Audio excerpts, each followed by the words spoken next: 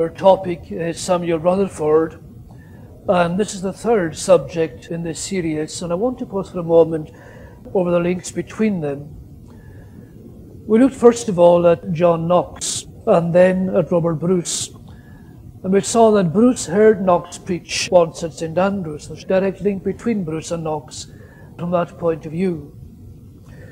Bruce was instrumental in the conversion of Alexander Henderson, minister of Ussher's, and Henderson was in many ways the architect of the National Covenant 1638 and the most outstanding figure of that whole covenanting period. Henderson was a great scholar, but he was above all else a great statesman, a man of great vision and also of enormous diplomatic and political skill. However, Henderson left little in writing. What he did leave was mainly in pamphlet form, and his published sermons have, I suspect, only a remote connection with the actual delivery that Henderson himself gave them. But around Henderson there clustered a remarkable galaxy of extremely able young men, and four of those men deserve particular mention. First of all, there was David Dixon. Dixon was at one level a great pioneering biblical scholar who left us outstanding commentaries on the book of Psalms, on Matthew's Gospel, and also on the Epistle of the Hebrews. He was minister at Irving in Ayrshire in the early part of the 17th century, and during that time saw a great revival in his old parish. It was in fact a revival of national notoriety and led to what was called the designation, the so-called Ayrshire disease or the Irving disease, because it was accompanied by certain phenomena that revivals often are, because of the weakness of our human constitutions. But Irving's Mass at that time was crammed every Sunday evening with dozens of inquirers asking counsel under their own spiritual concern. And it's remarkable that going that far back, there were after-church fellowships in the august manses of Presbyterian Scotland. Dixon was famous, perhaps above all else, as a spiritual psychologist. He was a master in the art of dissecting the soul and its various moods and troubles. And his outstanding composition was a book called Therapeutica Sacra, which is literally simply sacred therapy. That book was written in Latin, but was translated after Dixon's death. But it's ever since been republished, and it's actually a very rare volume, which we had copied in our college library, but I've never seen any other copy anywhere else. And we are, in fact, working at the college to reproduce or reprint some of those books on CDs, but we haven't yet got to the stage of publishing any of them. So that was the first of those great men, this man called David Dixon. Then there was George Gillespie, who died in his early 30s. He was minister at Kirkcaldy. Gillespie was a prodigy of learning. He was also a ferocious debater and polemic, who used to marshal argument upon argument and didn't always know when to stop. Gillespie's work was mainly in the area of church government, writing on such things as presbytery and church-state relations, and on what he dared to call English popish ceremonies. Gillespie was the arch-Puritan of the Covenanting movement. He also left what's called a treatise of miscellany questions, which discusses a large number of theological issues with very great acumen. There are two famous stories about Gillespie linked to the Westminster Assembly, which he attended as a Scottish Commissioner, when there is a legend that when they were discussing the question, what is God, for the Shorter Catechism, the Assembly was quite stuck for an answer. And the legend is that they called on Gillespie to pray, And he rose and uttered those words, O God, a spirit infinite, eternal, unchangeable, and so on, and give the whole answer just extemporaneously in the prayer. And they had seen him before he rose to pray, writing on a piece of paper. And it is said that when they looked at the paper afterwards, it had written upon it simply the words, Da lucem Domine, give light, Lord. It is a very intriguing and very moving story, but unfortunately its status is quite questionable, and I suspect it is more legend than truth. The other story is that when they're discussing church-state relations, the great Erastian and Hebraist John Selden made a masterly speech supporting the Erastian point of view that the state had authority over the church. And Gillespie then rose in reply and made an evident critique of Selden's case. And it is said then that Selden said, that young man with one speech has demolished, he said, the learning of a lifetime. And that is not legend, that is actually true. The third of those figures, and a very attractive one, is James Durham, who also died as a young man. Durham was a great preacher, but also a great and erudite scholar. And he left us some outstanding works, such as his commentary on the Song of Solomon, and also on Isaiah 53, a series of sermons. But perhaps most important of all, a great book called A Treatise on Scandal. Now, scandal here has its technical New Testament sense of a stumbling block, and it has a subtitle, A Dying Man's Plea to the Church of Scotland. It was written by Durham very much on his deathbed, as divisions began to emerge in the Kirk around the period 1649. And Durham warned the Church against schism and division. And his book is a magnificent plea for church unity. And it almost amounts to the statement that nothing justifies division among Christians. And it is a great loss to us that that book and its impact have been so much lost on the church subsequently. Much is made of the tendency of the Presbyterian Church towards division. But it is a remarkable fact that between 1560 and 1688, there was only one church in Scotland, with no divisions.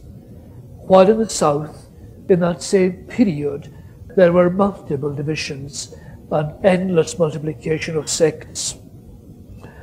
Now, Durham's book would replay a careful study in a study group over many, many weeks.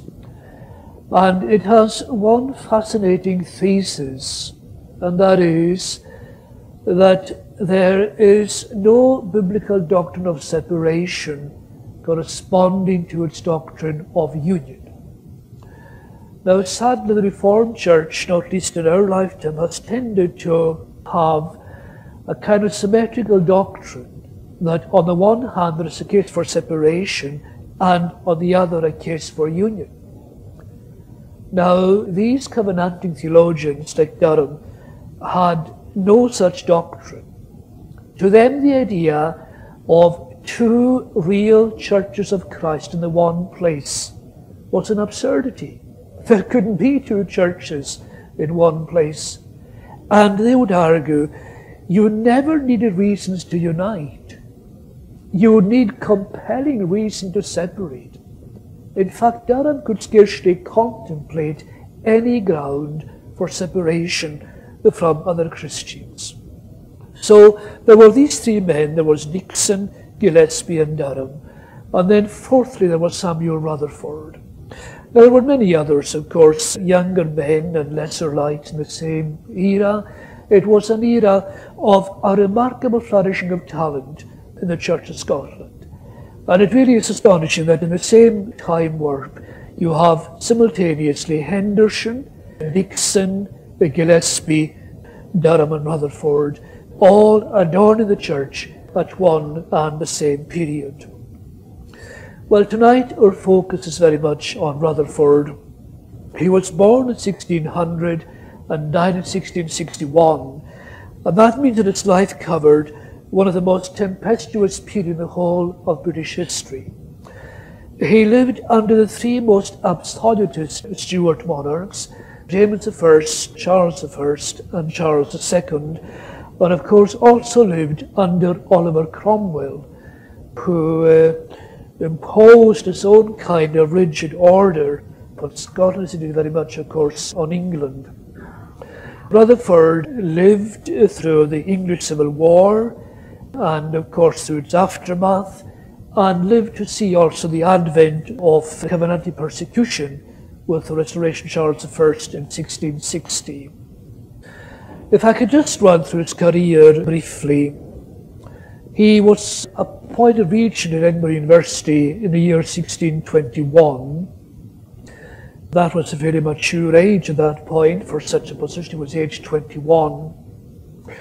He left that position in 1625. And there is some debate as to what precipitated his dismissal. He was dismissed from his post by the university. It seems fairly clear that there was some irregularity relating perhaps to his marriage and possibly antenuptial fornication. This is not at all certain, but the evidence points in that particular direction. And Rutherford himself indicates that there was a time in his life when he could not understand another human being laughing or being at sport, because his own despondency and depression were so acute. But whatever the irregularity, he was eventually reponed, and he was inducted to the congregation of Anworth in Ayrshire in 1627. Now here again is a remarkable instance of God's providence, because you might have thought that a man with such magnificent talent would have found a sphere equal to those talents. But as in the case of Thomas Boston, Rutherford's main work was done in this rural backwater. And backwater it was, because Anworth is simply a country area without any kind of focus. There is actually no town of Anworth. It is more a parish with no particular centre. It was a rustic community, and we may imagine that in those days, of course, there was very strict Calvinism that kept order and discipline throughout Scotland, but that was certainly the case. And on one occasion, Rutherford had to go along to the local green to rebuke the young men who were playing football on the Sabbath day. This was a standard practice in many Scottish parishes at the time. And Rutherford had been grieved by it Sunday after Sunday, but at last he could bear it no longer, and off he went to rebuke them. Now I tell that because it gives the lie to a widespread impression that 17th century Scotland lived under some kind of strict Calvinist hegemony, which the clergy held total authoritarian sway. That was not the case at all. It's interesting too that Rutherford said, he pointed to 3 large boulders, and he said, "These stones," he said, "will bear witness to me and to my witness to my words to you against the desecration of the Lord's day." And we know from Thomas Chalmers' memoirs that sometime in the 1840s, Chalmers visited Anworth and stood profoundly moved in Rutherford's pulpit, was much distressed that Rutherford's manse had just then been demolished. He didn't quite see why. And he tells us that these 3 stones, known as Rutherford's witnesses, were still remembered in the parish. And in fact, 2 were still on the same spot in the 1840s. I don't know if that's true still today, but this is the kind of story that one associates with Rutherford. Now, strangely enough, Rutherford saw little blessing on his Anwoth ministry. You may recall that in the last words of Rutherford, which I'll come back to later on, there is a line that says, "Oh, if one soul from Anwoth meet me at God's right hand, my heaven will be two heavens in Emmanuel's land."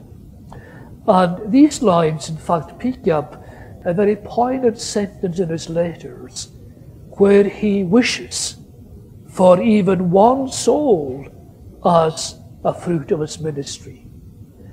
The success that Rutherford did have, oddly enough, was more among the gentry than among the ordinary people. And it is again a remarkable fact, a sociological fact, that in the 17th century the Reformed faith had a very firm hold of the aristocracy, and perhaps much less hold of the peasantry of many parts of Scotland. While he was in Anwoth, of course, episcopacy prevailed as the official religion of Scotland, and Rutherford, like Dixon and Gillespie, was very outspoken on this particular matter. And he was summoned inevitably to answer for his position, because he had commented adversely upon the bishops and upon their Arminian theology. He was summoned to the Court of High Commission about 1636, and as a result of that so-called trial, he was deposed from the ministry, and he was also banished to the city of Aberdeen, to which he went in 1636. Of course, we know that in that city, Rutherford wrote many of his famous letters and had many almost ecstatic spiritual experiences. But there were, as we shall see, moments of acute depression and despondency and frustration as well. However, the exile lasted only 2 years, and he returned south in 1638 to attend the famous Glasgow Covenanting Assembly in that year, 1638, and took a prominent part in the assembly as well, the Assembly of the National Covenant. That year he was also called the Chair of Divinity in St Andrews, and he occupied that chair for the rest of his life until he died in 1661. He was also, of course, a member of the Westminster Assembly from 1643 onwards, and took a very, very active part in the debates and deliberations of that assembly. Well, that is the life of Rutherford, more or less in very quick outline, to get the context just in order. This is the first half of the 17th century, an era of enormous change. There is a famous book by the historian Christopher Hill, which has the title, "The World Turned Upside Down." And that's what this period was. It was cataclysmic in terms of its sociological upheavals. And in fact, Hill argues that never in British history was there so much freedom of expression as there was during this particular period, and never were there so many exotic religions as there were during those 60 or so years. We don't know a great deal of Rutherford's preaching style. He appears to have had something of a sheish, which is the Gaelic equivalent of the Welsh idea of the hull, if I can pronounce that correctly. But some of you have heard me preach, especially in Gaelic, will know that we Gaelic folks sometimes lapse into a kind of rhythmic sing-song. And this was practiced at one point, not only in the Highlands, but also over large tracts of Scotland. Rutherford was also very, very active and energetic. And someone said once, "I thought he would fly out of the pulpit."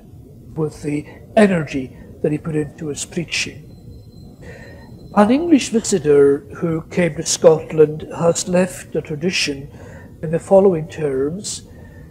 He said, "I went to Irvine," he said, "and I heard a comely old man with a long white beard, and he showed me my heart."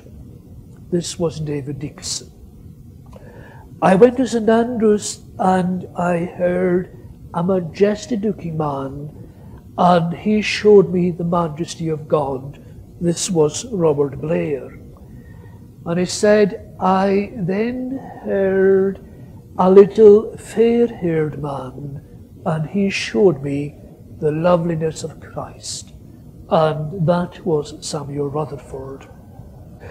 There is another story that Rutherford one Saturday night had a knock on his door, and he found a traveller there who requested lodging. This traveller was welcomed and entertained hospitably, and then asked to share in the family devotions at the end of the day. And Rutherford then engaged in catechizing his family, his whole household, and he asked the visitor how many commandments there were. And the visitor said, 11. And of course this caused some little consternation, but the man held his ground and said to Rutherford, 10, he said, in the Old Testament, but a new commandment I give unto you, that you love one another, and so there are 11 commandments. So Rutherford was rather flummoxed and silenced by this.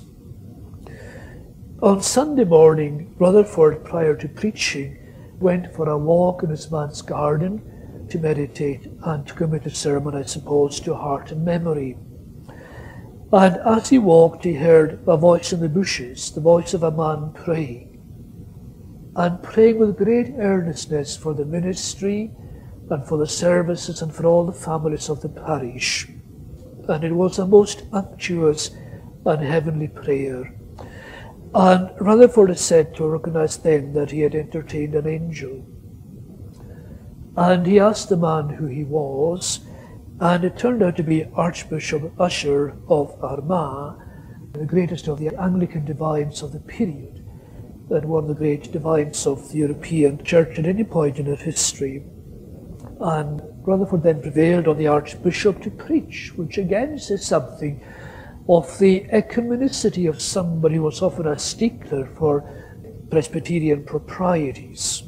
So here was this anti-Episcopalian asking the Archbishop to conduct a service in the parish kirk. And Ussher, and I wonder a little bit at this, was it rather mischievous, took as his text, "A new commandment give I unto you, that ye love one another." But it was a memorable day apparently in the parish of Anworth. Rutherford is probably best remembered today for his many, many publications. And the extent of his writings is quite remarkable, and it is exceeded only by the extent of Rutherford's erudition. Because Rutherford, although he was very much the orthodox theologian, was fully conversant with all the Catholic theology of the period, and also with all the fathers in both Greek and Latin, as well as with the classical authors of a secular kind. In actual fact, with these men, one problem is that their erudition, their ability to quote and to amass arguments, often gets in the way of the rhetoric because they don't know when to stop. But somebody said once of Rutherford, who rose at 3 o'clock every morning, 3 o'clock every morning, and lived to be 61 despite that. It was said of him that he was always preaching, and always praying, and always visiting the sick, and always catechizing, and always reading and always writing. Now, I doubt, but there's some exaggeration in there, but obviously this was a man of tireless industry. And even nursing a wife who was extremely ill, and attending to his parish, And even while he was at the Westminster Assembly, far from home, and fully involved in his business, he was still turning out books and pamphlets at a phenomenal rate. Now, the range of writing Rutherford is very, very extensive. Rutherford is one of the great Protestant scholastics, a collection of Western European theologians just after the Reformation who standardized in great Latin tomes the theology of the Reformation. And Rutherford wrote several such tomes. One was on the Arminian doctrine of grace, the other was De Providentia, on the providence of God. These deal with very, very subtle and speculative issues linked to the sovereignty of God and human responsibility. And they earned Rutherford a European-wide reputation, such that he was twice called to be a professor at the famous Dutch universities, one of them being no less than Utrecht itself. Such was his standing among his European contemporaries. Rutherford also wrote out his sermons. There are 3 great volumes of sermons which I'll come to, and he wrote also, of course, a great political treatise called Lex Rex, The Law is King, which was, I think, of monumental significance for European and worldwide Western democracy. And of course also the famous letters for which he is best known at the present day. Now let's linger over the letters just for a moment. There are in all 365 letters, very convenient, one for each day of the year, although the collection has some flexibility. That is more or less a standard number. 200 or more of those written from his Aberdeen days, and it's in just 2 years of exile between 1636 and 1638. They were not published in Rutherford's lifetime. They first saw the light of day in 1664, when they were published under the title Joshua Redivivus, Joshua Come Alive Again.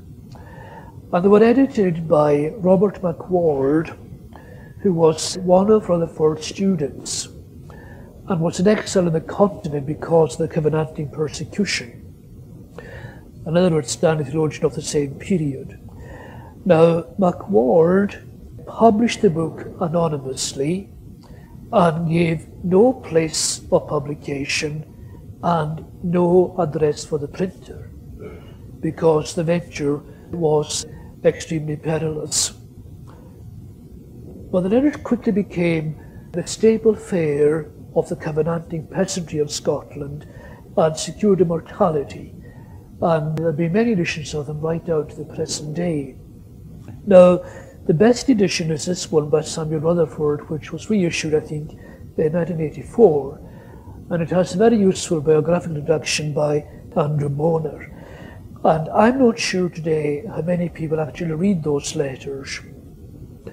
My own view is that they are outstanding, that they are quite superb spiritual essays. You can actually open the letters anywhere, any day, and any of them will feed your soul. There isn't a page here but is full of spiritual inspiration and sustenance. I'll maybe venture to quote just 2 or 3 items from the letters.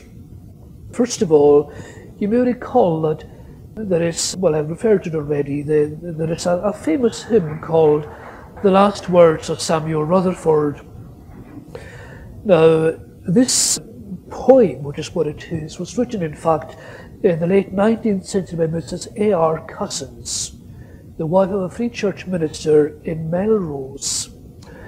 And what Mrs. Cousins was a friend of Andrew Boner's and that whole circle, the change circle in the Free Church, what she did was to weave into this poem some of the most memorable and most poetic utterances of the letters. And it's done very, very skillfully. She obviously knew the letters inside out.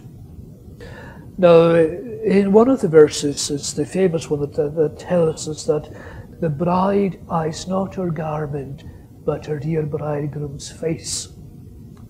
And that's from letter 21, written from Anworth in 1632, where Rutherford writes as follows: "Our love to him should begin on earth," he says, "as it shall be in heaven.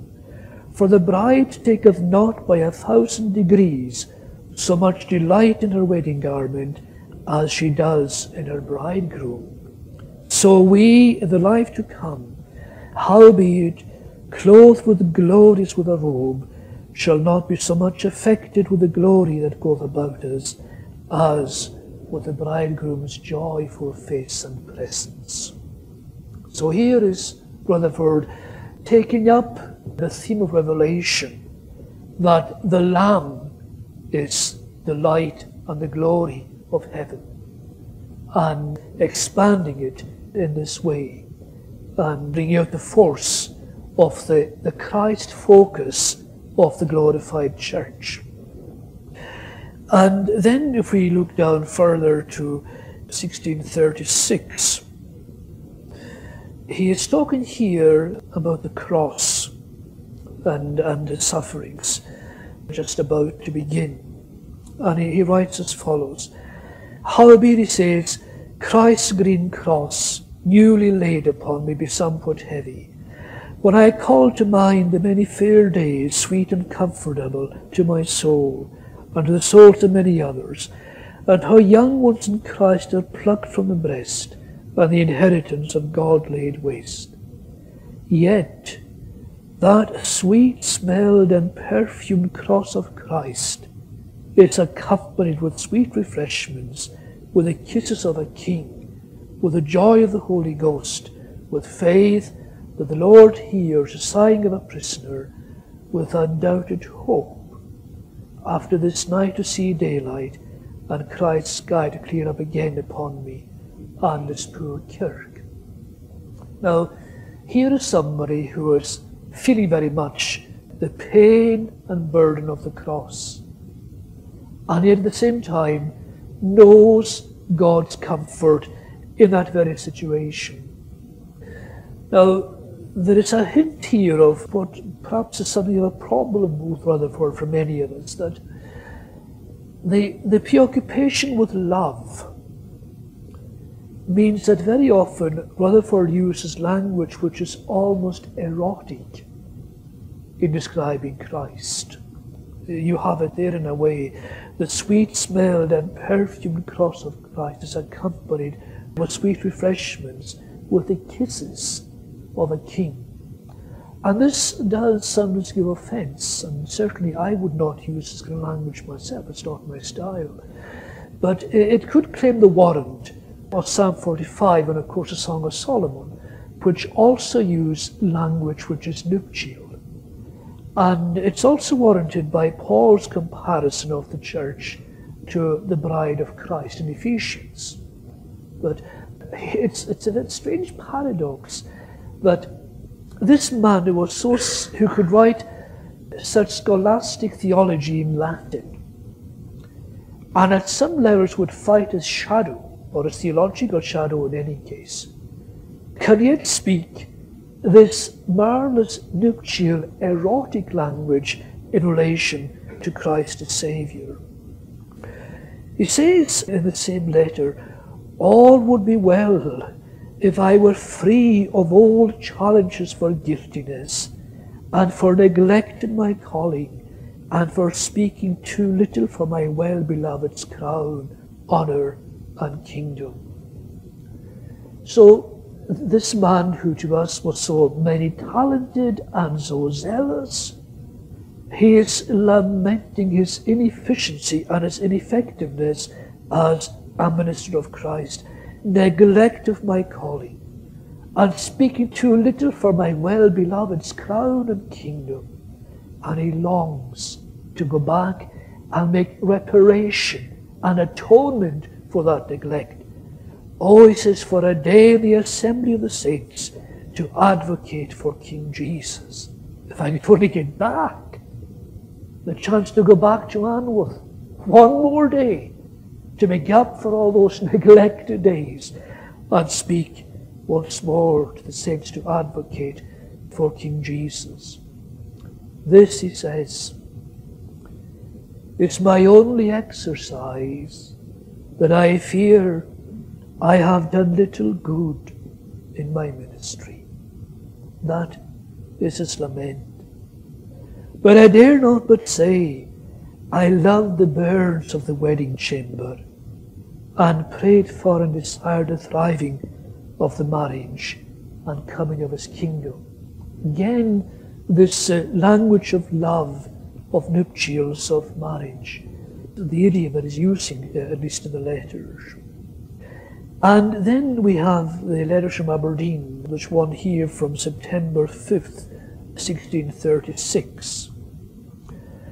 Christ hath so handsomely fitted for my shoulders this rough tree of the cross, as that it hurteth me no ways.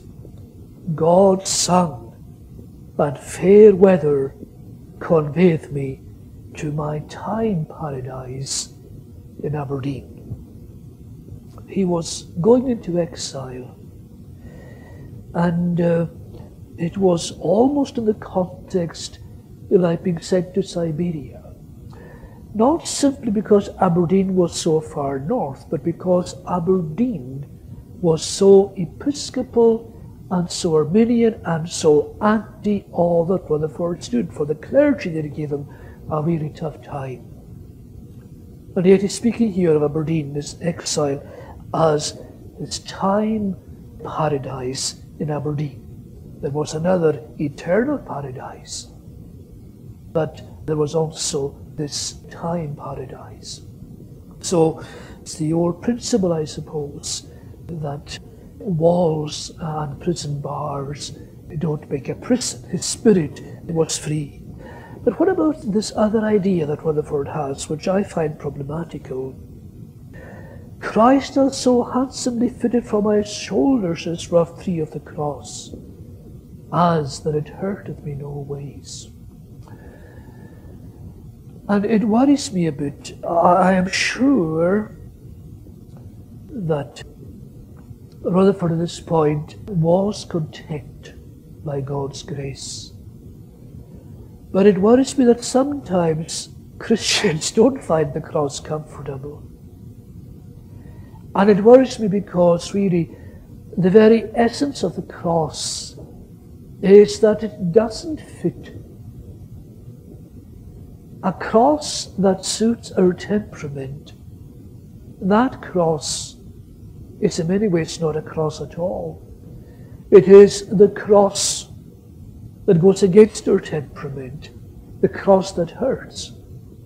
But this was a cross fitted to his shoulders, and it was a comfortable cross. And I'm just wondering whether in many ways that kind of cross is a cross at all. Now, there are other moments in Rutherford, in Aberdeen, when the cross doesn't fit, and when really he is having a sore struggle trying to cope with his exile and its attendant difficulties. There is a letter again from November 22 of the same year, 1636, in which this comes out fairly clearly. What he found most difficult was his enforced silence. He had had a short ministry. It had borne little fruit. And he was asking a very pertinent question, really, in the depths of his own soul. If God called me to preach the gospel, why am I silenced? Why can't I preach? And that really is a most searching question that all silenced preachers can well understand. It's a great mystery, for example, why St. Paul, upon whom the church so depended, should have spent so much of its ministry in silent imprisonment. And this is what Rutherford is wrestling with, because with its views of providence, what he's saying is, Why has God silenced me? Why am I allowed to open my tongue for Christ? My silence on the Lord's day keeps me, he says, from being exalted above measure, and from startling in the heat of my Lord's love. Again, the erotic language, the heat of my Lord's love. Some people affect me, for the which cause I hear the preachers here purpose to have my confinement changed to another place. So cold is northern love, not very complimentary to the Aberdonians. So cold is northern love, he says. But Christ and I will bear it.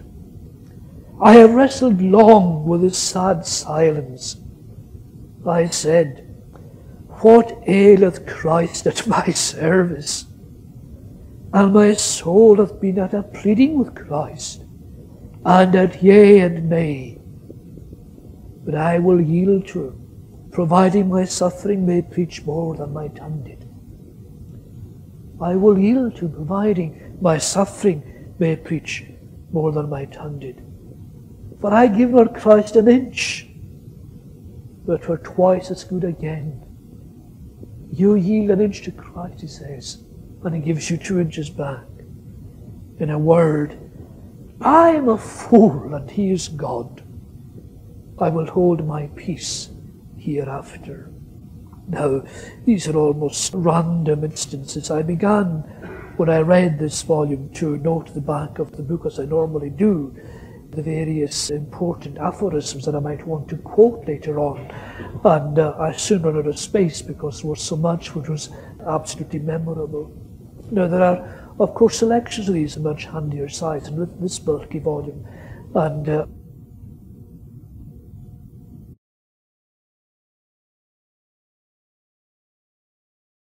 then there are Rutherford's sermons.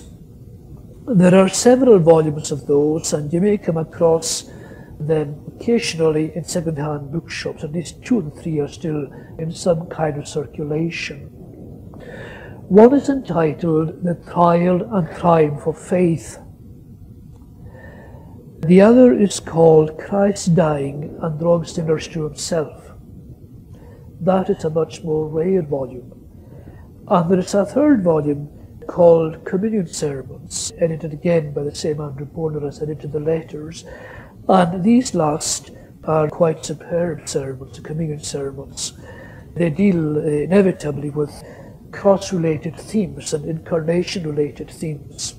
And again, maybe I can just quote and share with you a couple of passages from these sermons. Now, what we have here, you see, is in the Communion Sermons particularly, is extemporaneous preaching. And the language is that of the spoken, not of the written word. On the cross, he says, oh, what a fury was there. What a fury was there. God weeping, God sobbing under the water. Now, I find that remarkable because it seems to me to point very clearly towards the idea of the pain of God the Father Himself around the cross. As you probably know, there is a great dogma called the dogma of the impassibility of God, which says that God is incapable of pain or suffering. God cannot feel anguish. In my view, that doctrine is not found in the Bible, but it came into theology through Greek philosophy very early in Christian history. And I'm fairly confident that Rutherford subscribed to that dogma as a dogma. But when he was in the pulpit and he was expounding the story of the cross of Christ, the passion of a Saviour, that doctrine flew out the window. And here he says, oh, what a fury was there. God weeping, God sobbing under the water. as the waters run over the soul of the Son, God sobbing under the water. And he says again, as he contemplates Christ dying, "Oh, to see life with a capital L. Oh, to see life wanting life. To see life lying dead. To see that blessed mouth silent." That's one of the great underlying themes of the Passion story. The life dies, and the Word, the eternal Logos, is silenced, and the light is eclipsed. There was darkness over the whole land till the 9th hour. Rutherford comments on that, on the darkness. The Word, he said, lost its eye because the Logos was dying. And there is another very fine passage on the Incarnation, although this comes from Christ dying and those to himself. And it shows how these Scottish theologians in the Calvin tradition took so seriously the fact of the humanity of Jesus, but also how meticulously they clung to the idea that the incarnate Christ was a divine person, and the human life of Christ was the human life of God himself, God living a human life. And it speaks as follows of the blood of Christ. He gave to justice blood that chambered in the veins and body of God. He sacrificed to justice blood that chambered in the veins and body of God. Now, behind the language of the preacher here, there is a masterful grasp of the Christology of the early church fathers and their insistence on the unipersonality of the incarnate Saviour. This blood that chambered in the veins and body of God. These veins belong to the human body of Christ. But whose veins were they? Who? Who was the who to whom they belonged? They were the veins of God. It was the body of God. And that blood chambered, and there is, I think, a reflection there of Rutherford's acquaintance with the terminology of the medicine of the day. But the blood chambered in the veins of God and in the body of God, because he knew that that's who Christ was. It wasn't a human nature that was crucified. It was a divine person who was crucified. And he adds this, well, we give the whole statement. He gave to justice blood that chambered in the veins and body of God, in which God had a personal being. God had a personal being. Now, I have read a fair bit of Christology, and I have never seen that particular doctrine stated with such clarity in anyone between Rutherford and Karl Barth. It's Barth who says that in Christ God lived an earthly historical life. God lived an earthly historical life. These veins and this body in which God had a personal being. Who was the person whose body it was, who was the person whose veins they were. The body and the veins belonged to God. In them, God had a personal being. Rutherford has such a magnificent grasp of Christology. And that reminds me of something very important, that it's often assumed that these Reformation divines, those Calvinist divines, that they majored on justification by faith or on the distinctive points of Calvinism. But you know, what we see here fully bears out a comment made once by Rabbi John Duncan. Duncan was a 19th century Free Church theologian. He said, there is something more fundamental than justification. Luther had said something like, justification is the article of a standing in a fallen church. Those exact words don't occur in Luther, but the sentiment is Lutheran certainly. But Duncan said, there is something more fundamental than justification. And he said this, justification rests on the cross, and the cross rests on the incarnation. And therefore these are both more fundamental, more foundational. They are the foundation of the article of a standing in a fallen church. And time and again, this is borne out by Rutherford. The tremendous grasp of what was meant for God to become incarnate.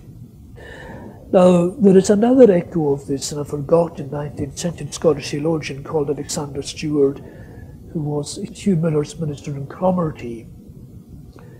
And Stewart had the same grasp of incarnation and Christology. And he said in a memorable statement once in one of his sermons that the blood that pours out of the veins of the Hottentot under the lash is the same blood that coursed in the veins of the Son of God. In the 19th century, those Hottentots, these African Bushmen, they were the very epitome of primitive savagery. And Stewart is saying, the blood of the Hottentot under the lash is the same blood that coursed in the veins of the Son of God. So firm was their grasp of the identifying of Jesus with the human race. Now, those sermons cover many other themes, such as assurance, for example, and also the offer of the gospel. And there is some remarkable language in Rutherford on this offer. There was a kind of implicit debate that was going on about the terms of the gospel. And could the gospel be preached to the reprobate? And Rutherford had no patience with this. He says, no one knows that he is reprobate. And it's never anyone's duty to believe that he is reprobate. But it is everyone's duty in the presence of the gospel to believe in the power of mercy to save him. It is everyone's duty in the face of the gospel to believe in the power of mercy to save him. And he said, Christ has a gospel for the elect and for the reprobate, and he has the same gospel for the elect and for the reprobate. And the highest Calvinists of Scotland, men like Adam Gibb, the 18th century seceder, who was a formidable Calvinist, they would use exactly that same form of words. The gospel to be preached in the same terms to the elect and to the reprobate. You don't have different language for the two groups. Christ has said, preach the gospel to every creature. Tell every man, every woman, every boy and girl, I have good news for you. The good news is the power of mercy to save you. there was never, I cannot trace, and I think I can say that quite literally, I cannot trace in the theological lineage of Scotland prior to the last 25 years, I cannot trace any hyper-Calvinism. That is, the refusal to offer Christ fully and freely to every member of the human race. All our theologians were adamant about that. There was no doubt about it, whether it was Rutherford, who was a supralapsarian, high Calvinist of breathtaking altitude, or Adam Gibb, who was a rigorist of the first order. They all had this, that the gospel was in the same terms for all men, offering hope through divine mercy. Now, I need to watch my time. The other publication that is worth noting is the famous book called Lex Rex. This is a remarkably coherent, condensed, overwhelming argument, and yet Rutherford wrote it while he was in London, away from home, attending the Westminster Assembly. And it is a head-on critique of the idea of the divine right of monarchy, and it is completely subversive of Stuart absolutism.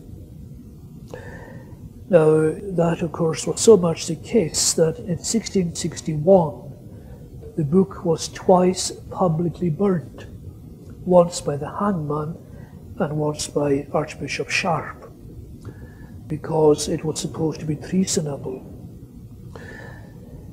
I'm not entirely certain yet that Rutherford's political theology is entirely original.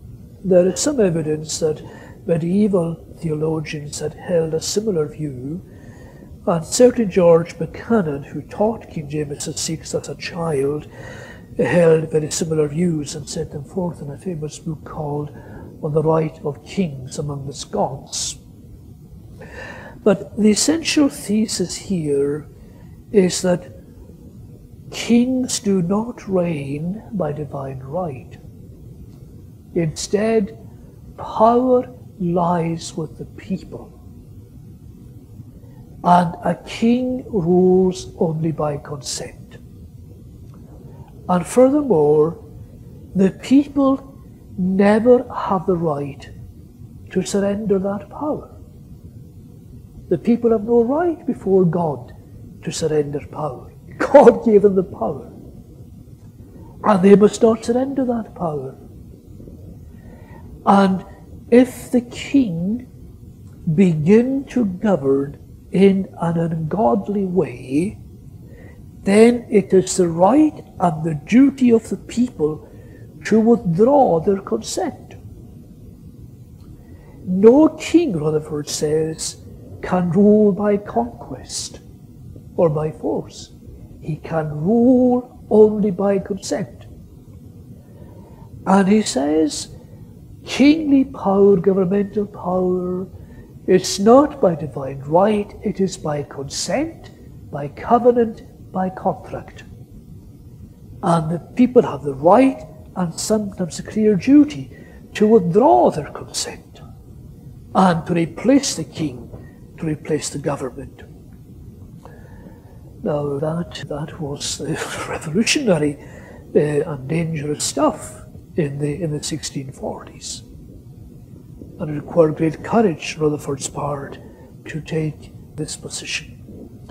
But he had a fundamental principle which was not borrowed directly from biblical quotation, but was borrowed from classical political theology, which said that the health of the people is the first good.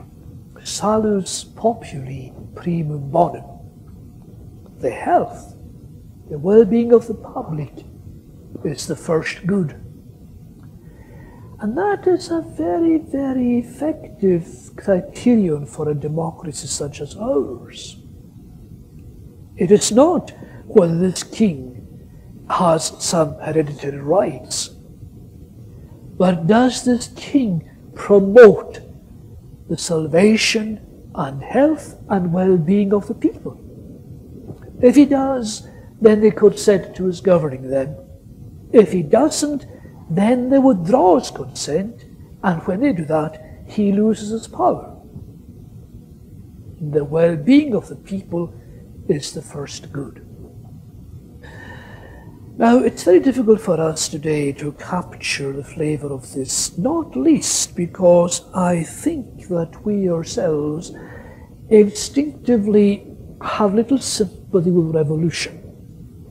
And this is difficult for me because I am an instinctive revolutionary. But there is a long tradition here in Scotland. As I said, it goes back to George Buchanan, it comes through Samuel Rutherford. It occurs also in another 17th century book by Alexander Shields entitled A Hind Let Loose, in which there are some 200 closely printed pages on the right of the people to resist tyranny. This by a Covenanting theologian of considerable eminence. And you may recall, of course, that towards the end of the Covenanting struggle, around 1686, Richard Cameron deposed and excommunicated the king and declared Scotland a republic. And that really is part of where we're coming from. John Witherspoon, the only clergyman, descendant clergyman of independence in the United States, was very much a statesman in the Rutherford tradition. And there is no doubt that Rutherford's principles and lex rex had an influence on the American assertion of independence in the 18th century. And one can go back to it still. I think that, for example, when we're faced with apartheid 20 years ago, 30 years ago in Britain, we were all instinctively of the view that the ANC had no right to be rebellious. And we forget that we ourselves in Scotland signed a national covenant in 1638, pledging ourselves to defend the Reformed faith by whatever means were necessary. And we went to war with the king in 1643. Because sometimes the people must withdraw their consent if the government is not promoting the well-being of the people. They must say, we withdraw your right to govern. Now, my mind was set, of course, more in the 19th than in the 17th century, but one area where I did eventually part company with disruption theologians was precisely here, because men like Chalmers and Cunningham were absolutely horrified by what these Covenanters were saying. This language of subversion and revolution. But we were talking, John and I, in the car coming along about this, that Chalmers was living in the wake of the French Revolution and the Duke of Wellington and all the tremendous fear in Britain of a French Revolution type of revolution. And the last thing Chalmers wanted was someone to say, oh, you Free Church people are heirs of the Covenanters and lex rex and a hind let loose. No, they said. And when Chalmers laid the foundation of New College in 1846, he made a famous statement, which is often held against him and against the Free Church as well. He said, nothing, he said, will ever be taught in these halls subversive of the prevailing order of society. Chalmers would not have welcomed the demand for universal franchise, or for women's suffrage, or for trade unions, because he trembled. The guillotines and the rivers of blood in Paris, they didn't want any of that. And they distanced themselves from these political thinkers of the 17th century. But I think all of us today recognize that without revolution, without the withdrawal of the consent on the part of the people, we'd never have had democracy. And that revolution was legitimised by the work of men like Rutherford and Buchanan and Shields.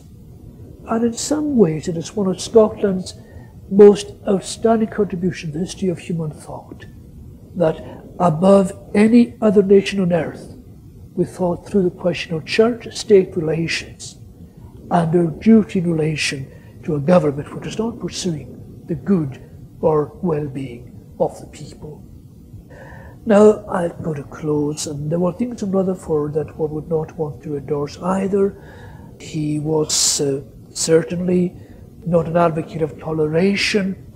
He thought that all men should think as he did, and if they did not, then the state itself should prosecute them. We distance ourselves from that kind of thinking.